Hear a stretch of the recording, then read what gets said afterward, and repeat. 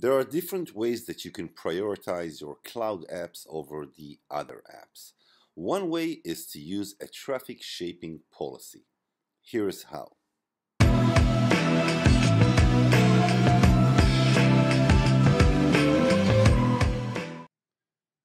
The following scenario is quite typical for many businesses. Now, if you're using more than one WAN interface, you can use static route, create different static route to each WAN interface and prioritize different internet services.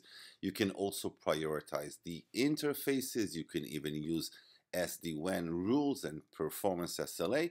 Now, we will look at a case where we have only one WAN interface, and we will do it using the traffic shaping policy. So the very first thing that you will need to do is to move over to your policy and make sure that application control is on.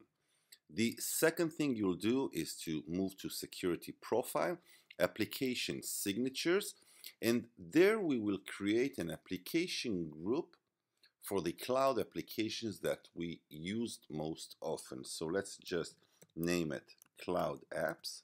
And from here we can actually use the category, which can be cloud IT, or we can actually select our applications. So let's use the AWS, which we used often. Let's add up Salesforce. All right. And let's add up Office 365. There we have it. Now, let's just save our application group. We can see that we have a new application group that includes all of our cloud apps that our workers use most often. The third thing that you will need to do is to create a traffic shaping policy.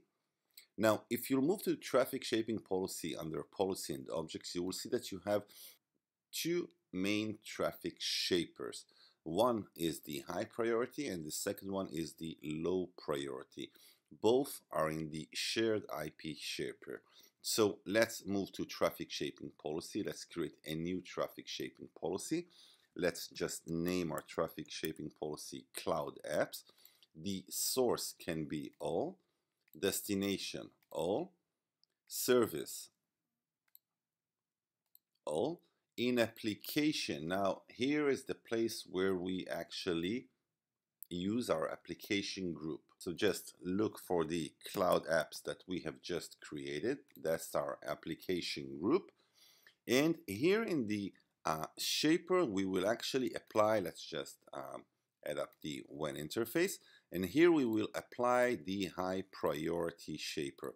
We will apply it in both shared shaper and reverse shaper, so that we'll have also the downlink and the uplink with high priority. Okay. So we have a policy, we have a traffic shaping policy for cloud apps. So let's create another traffic shaping policy for any other apps. All right. Again, source all, destination all, service all. Now, you can choose the applications, but you don't have to. And here in the traffic shaping place, let's just use the low priority, both in the shared shaper and in the reverse shaper. And now we actually have two traffic shaping policy.